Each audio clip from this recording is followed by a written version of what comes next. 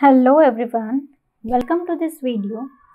Before you connect your Odoo with the Seller Central account, you first need to register your seller ID with AmiPro's IAP account. Basically, this IAP account is linked with order reference number of your purchase of this application from Odoo App Store. Now let us register a new seller in your Odoo. So here I am on my Odoo database wherein I have already installed Amazon application. I'll click on Amazon application. I'll go to the configuration settings where I find an option to register your seller ID, which will take me to one registration form wherein I need to fill up this information, name, email ID, which is associated with your Seller Central account. One verification mail will be sent to this email ID.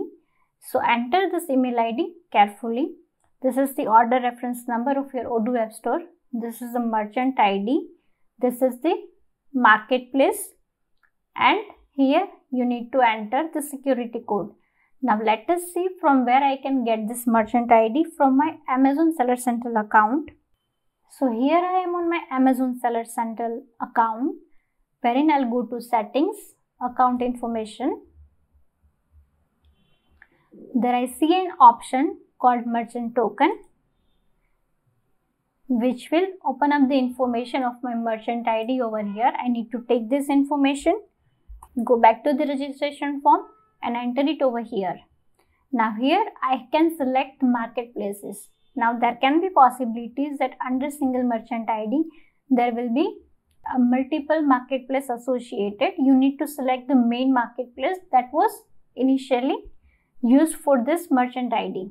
There can be also possibilities that a seller holds multiple merchant ID for each of the region, like for US, for Europe, they hold different merchant IDs. So this process is to be followed multiple times for all of your merchant IDs. But for each of the merchant ID, this process is to be done once.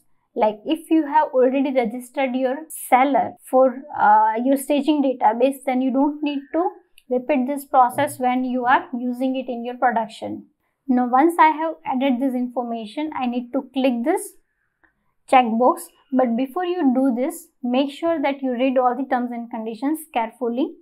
Add the security code given below and click on the register button. Now as I click on this register button, I will get one verification email that I have added over there in that form.